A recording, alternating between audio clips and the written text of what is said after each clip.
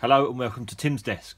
Today we have got an inbox review of the new Takom's 135 M47/G Patton. Now this is a totally new tool kit.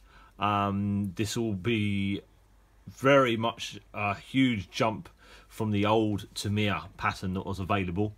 I had a little flick through before I started this video and it looks quite interesting. It does say 2-in-1 on the box. That gives you two different types of turret. You get the M47 turret and the M47/G turret. When I go through the instructions, I'll show you the difference on there. This gives you quite a few different types of schemes in this one. You get one American and then you get another four or five different schemes after that. So it's good that they just haven't chucked just a load of green olive drab types in there. They've given you a good broad spectrum of use of this tank, so you can get really creative with the camo schemes in there. So let's get the box open and see what's in there. Okay, so let's start with the instructions and the small decal sheet that it comes with as well. It gives you, you've got A, B, C, no D, and it goes E and F on there.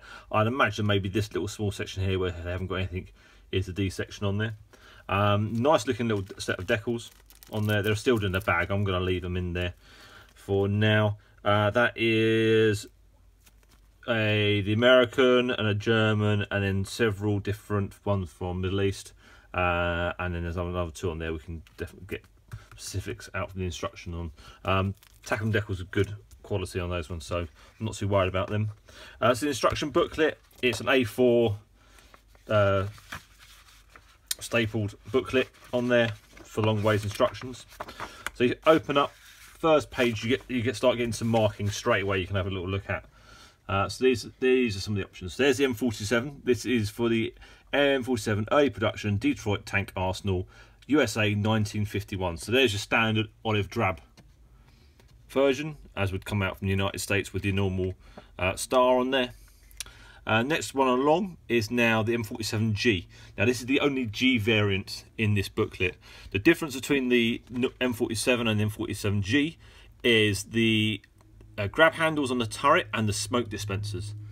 Let me try and get this better on there. You can just make out the smoke dispenser. It'll probably be easier to show you once the instructions on the black and white pictures on that one.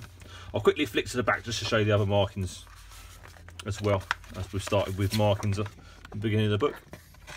Now on this page here we have Battle of Asal Uttar on September the 10th, 1965. This is the Indo-Pakistan War.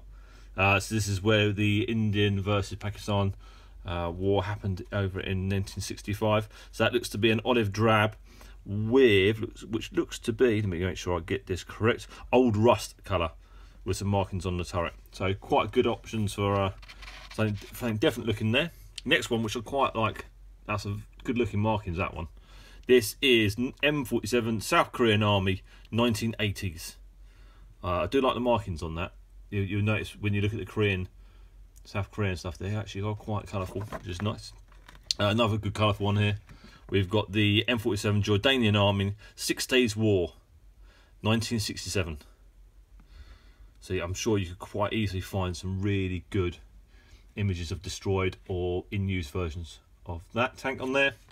And the last one in the line, we have the M47 Croatian Bosnian Herzegovina, I don't know how to say that correctly, 1993, which is another olive drab with, which looks to be old rust, and am I going to correct saying that's 61? I can't try and find this. What the they're looking for the numbers, Oh, I can't find the light colour markings on there. Okay, yeah, sorry, 61, there you go, spot on, and sand yellow on there. So some good colour options for this, not just your standard olive drab, some nice looking colour options. Instructions start with, please read before assembly, don't stick your fingers together, don't put paint on your hands, don't swallow the decals, don't cut your fingers off. So the usual sort of warnings they give you on there. Next page up, we have the parts breakdown. on there. So we get 2 for the wheels, top hole, what looks to be barrel and final drive assemblies, parts for the turret, handles, turret, tracks, lower hull, clear parts, decals, turret, and then these parts here, which looks to be quite interesting, are jigs for not just the suspension, torsion arms, but also the tracks as well. So that's a very good point from Takom. Well done for that one. So in total you get 1, 2, 3, 4, 5, 6, 7, 8 sprues, the 2 bits of turret, the lower hull, and your 2 bits. So you get a nice amount in there. Not overly heavy build, not hundreds and hundreds of parts and multiple layers. Just it'll be a nice easy build to crack through on this one. So as with most tanks, start with the lower hull on there. You've got your main lower hull, your final drive points, starting putting on the bump stops, suspension, return rollers for all those parts, returns and shock absorbers. Now once you put all the arms on, this is where you get your jig, and you can line your jig up with all the sides so they're all at the same level, because that was one thing with the old Tamirs. You used to have to sit the body, the lower hull on something, then you used to have to glue all the suspension legs and push them all down onto they were touching, which it was doable, but to have a jig made out of plastic, nice little touch, and I say it will double up as something else later on. What's also good with this type of system is you can pose this tank going across rough ground quite easily. You can set these suspension arms where you need them to be, so that's quite a good point for that one. But you'd have to do something, maybe do something with the tracks. We'll go through that a bit very soon. Swap it over, start with the next side, same again. Put your suspension arms, put your jig on. And there is a left and a right jig for this. Make up 14 road wheels, make up your 2 rear drive sprockets. So put your final drives on. Now this is where you use your jig. You put your front idler and the rear drive sprocket. Now you can put the tracks on using the jig, glue them so they're in these curved section there. You can then remove that, put that onto the model, and then stick your lower section in. Now the lower section of track is one long straight piece, so if you did want to do this showing across rough ground, you would look at having to get some workable tracks, probably most likely Frulls for that sort of job. But the suspension does give you the options, unfortunately the tracks don't. All these American tanks did run live tracks, so that means they were always taut and they didn't have the sag in them, so that's why you see them quite tight across the top and none of the usual sag on them. So that's lower sections done. We go on to the upper hull. Now the upper hull is quite one large piece in there, which makes it easy for build up. Front ball machine gun. These looks to be the 2 drivers and machine gunnists and radio operators hatches on the front section there. Light guards and the front lights. We then move on to joining the top hull once we put the little pieces on to the lower hull. More fixings. Now go on to the side track guards and the exhaust on there. No slide mould on that one, so you have to do a nice little bit of fillering and a bit of gluing possibly around the edges of that. Not toolbox there, doesn't open up, quite basic design with your tools on there. At least the tools are separate, which is quite good. They aren't just one moulded on piece, so you get a nice bit of detail there. Stick your track guards on both sides. Then we move on to turret. Quite a nice shaped turret, M47. Nice shape and design. So you got to fix the main gun pinions on there. We've got some hatches to go on. All the hatches can be posed open or closed. Some smaller elements, some viewing glass. There's the rear turret bin. The front, the commander's cupola on there. Again, you can pose that open or closed if you wanted to. You've got your top 50 cal up there. We'll have to look in the instructions, see if that's slide molded. The main body is in 2 pieces, so you will need a little bit of careful gluing across the top there. I'm sure that'll come out nicely. Stick your barrel on. You get a good few different options of into the barrel on there. You get the straight fitment, and what I'd sort of be seen as maybe like a World War II style end to that piece. You got the, and then you got the later what I'd call the American style, which looks to just be a piece of bar put across and then a Y barrel end, which looks quite nice. Quite like them finishes. They're made up of multiple components down there, so you get to pick. What you do get to pick on here is whether you do or you don't have the dust cover for the mantlet. Now if you do fix that piece on there, I can imagine it's then won't be movable. If you keep that one and you can have it movable on there, I'd imagine some people on the aftermarket will probably come up with a, because you can see it's been glued there, they'll probably come up with a 1-piece resin mantlet, I'm sure, at some point for that piece. Now here comes the options for the turret.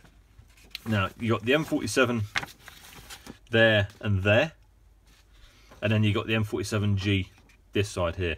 Most of we saw earlier, most of the M47s, we have the bars running along the side, and you cut off a load of little notches. And the M47G has these smoke dispensers, or smoke candles, I think as they're called as well, on the front end there, and they have a slightly different setup with the grab handles on the side of the turret. Once that's all finished, pop it together, model's done, ready for paint. So let's get in to the plastic sprues. Okay, so let's have a look through this bundle of sprues. I'll go do this in 2 sections, so I don't have to keep changing over all the different parts and different areas. I think we'll start with turret on this piece. So you've got the usual split piece turret there. Nice. Looks like that's going to meet up quite nicely. We'll need a little bit of rework on there. These are cast turrets, so you will need to address the join there, but it does meet up nicely. It has got some nice texture on there. I'll see if I can get this on the camera. Let's see if we can try and pick some of this texture up on the camera. I'll try and get it onto that one. So on the lights, it's quite hard to see on there. It's quite hard to see, but it has actually got some very nice texture. He's got the little dimples on there. It's actually got the cast number right at the end there. Just make that out. There we go. There's the cast number. You can just see some of the casting marks that they've put in on the kit. So yeah, that looks good. I like that. I like that indeed. And the lower half of it again is the same cast texture all over. But when you join them up, you'll need to do a little bit of detail across those parts. Let's go to the lower hull and the jigs. Lower hull nicely made. There's a production casting stamp on the front end there. All the detail of the lower hatches, nice. There's a little mark there and a little mark there from when it's been injection molded, but it's on the lower hull. They're not going to be that hard to sort out if you need to.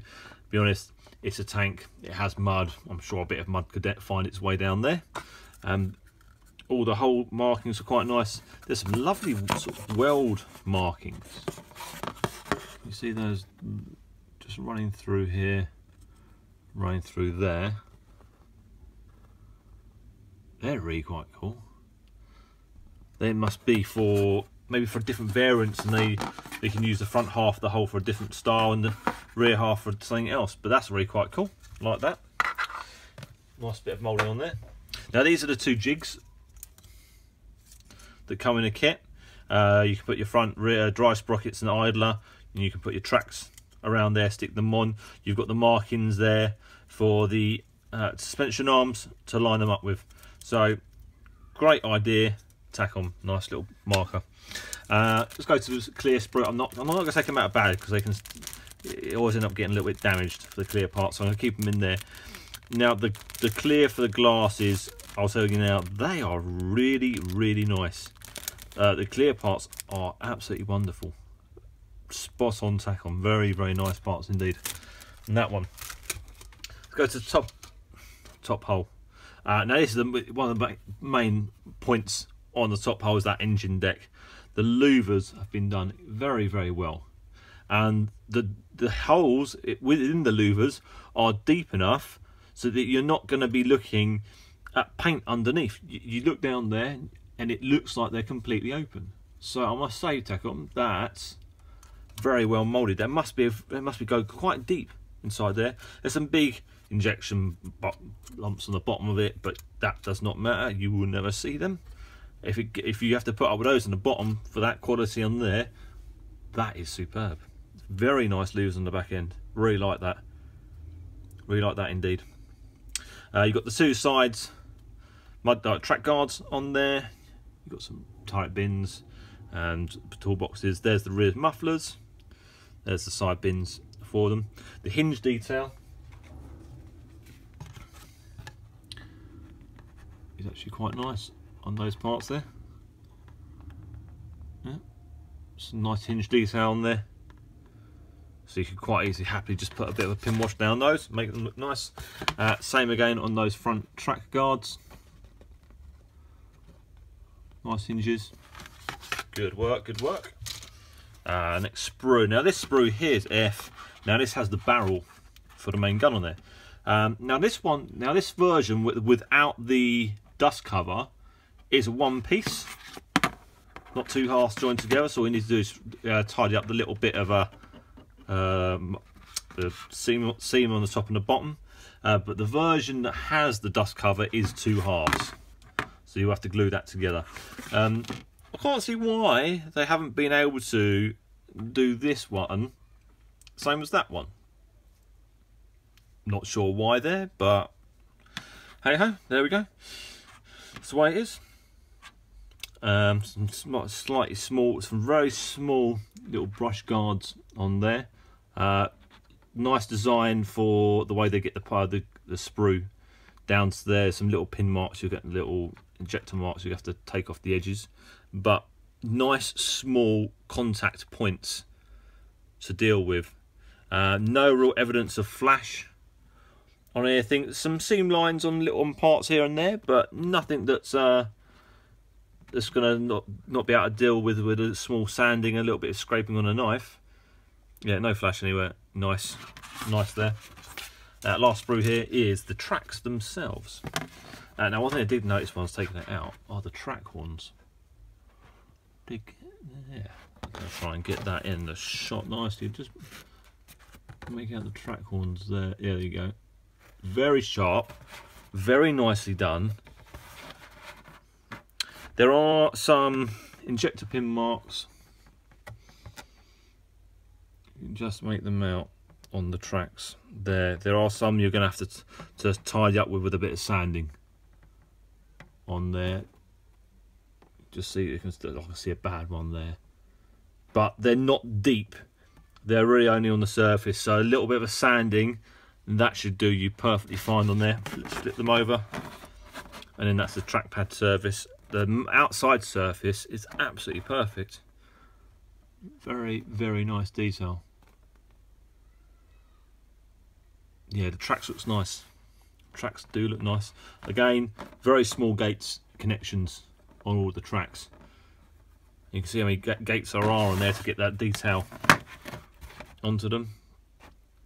Now, a little quick point you might notice with the Takoms is their sprue letters, which are actually punched out. I actually quite like this on Takom because their sprue gates are quite different. They're a square rectangular type, and they punch the letters out on the top, so you're not just having to sit there look for a box, and all the sprues have got a raised letter that you can't really see very well. You can actually see them quite clearly when you look down, so that's a nice way of finding them. You haven't got huge multiple parts. It's not a huge worry, but it's a nice little feature on that one. So let's go through the rest of the parts. Okay, on to the last few sprues. Now these are the wheels. There are actually two sprues of this. I've looked at both of them, both exactly the same, so I'm not going to show them twice. I'll just show you through this one. So yeah, let's start with this one. These are the road wheels on there. You also get another part for the exhaust on there, which is mounting brackets, so that would be the lower part. So you got your road wheels on there.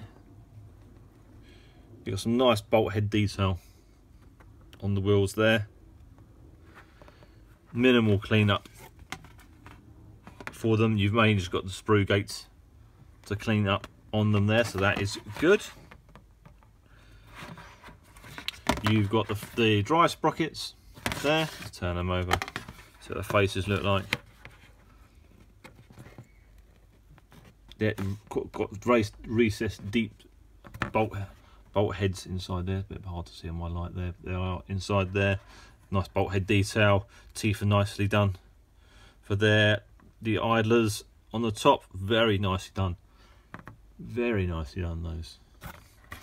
I've got the main suspension arms on there, some grab handles, which look to be nuts. Oh look, nuts down the edge there. You can cut them off and add them on. Maybe it's called for it in the kit, or maybe you've damaged some when you're doing some of the work, so they have been added there if you need to include them.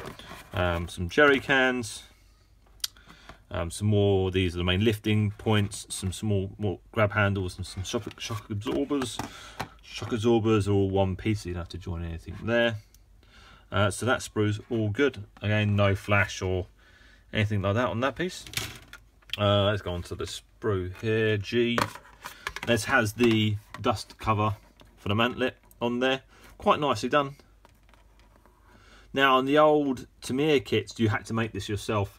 They said to use a piece of cellophane, some small amounts of masking tape, and to stick a bit of... Oh, it looked a complete nightmare. I do believe there was an aftermarket company that made a resin one, which made it much better. But it's good that they include it in there. It's broken down into 3 pieces, so you will have to be very careful when sticking it together to make sure it's nice and neat, and if not, you'll just have to do a little bit of sanding, maybe touch a little bit of filling on there. There you've got some suspension points, some of the parts for the barrel on there, the grab handles for the turret. Nice. Only starting just to spot a little bit of flash on that piece there. There's some flash on some of the gates on there, but that's the only part I've ever seen any flash so far. Not too much of a problem. They don't look too delicate, so it should easily be able to clean up. Now there's the machine gun, the 50 cal for the top. Unfortunately, no slide mold on the barrel, so cut it off, trim that off nicely and drill that out, and that should be perfectly fine. I really can't see why they just didn't be able to make the whole machine gun in one piece, why they had to join it. For some reason they did. There we go. It's a shame they did, because to be honest, the other side is lovely detailed, and if they'd be able to get that all as one piece, there you go. Not the worst thing in the world. Last sprue, some hatches, the ball machine gun for the front. Again, no slide mold, so cut that off, drill that out. Some of the tools. There's your shovel there, very nicely detailed. You got your axe, some more lifting hooks, more protecting what looks to be the clasp, probably mostly for the no, it has on there. Yeah, I'm not sure actually. I can't remember what I saw those parts for. And again, right at the back of the sprue here, just make them out, some more bolt heads. Now you've got large bolt heads, and then you've got even smaller ones after it on there. Nice little touch, Takom, thank you for that. So all in all, plastics looking good, well detailed. Very, very, very minimal flash, only evident on one sprue, which had some of the smaller grab handles. They're always one of the, I think, the hardest parts to make sure they're absolutely perfect when you're getting a kit. It's only one part's got a little bit of flash. They'll need a little bit of clean up the other ones, but nothing more than a modeler would easily be able to do. So I'd say, all in all, good plastic from Takom. Okay, so that's what you get inside the box. So overall on the kit, I think very, very good. It's a huge step forward from the old Tamiya one. That must have been from the 70s. The idea for the track guide and for the suspension guide, very good point. It's a shame there wasn't some slide moulding on some of the machine gun barrels, but that's not the worst thing in the world. It's not a heavy part count kit, so this could be built up fairly easily within a weekend sort of work. I can imagine that could get built up and be ready for paint. It's nice. It's a nice kit. Good amount of decal options and camo schemes in there for the modeler, so you don't, if you want to do just the usual American olive drab, perfect. If not, you get a lot of different options in there. Now, what I may be wrong. I'm pretty sure it was they used to use these when they used to make the World War II films, and they didn't have any German armour to drive around. They used to paint crosses and swastikas on these and drive them around pretending they were Germans. And I'm pretty sure it was the patterns they used. So that could be quite something a bit different if you wanted to really give it a different look. But out the box, well worth the buy if you're into the M47 patterns, and it's a cracking looking kit. Hope you enjoyed the inbox review. Thank you for watching. See you again soon.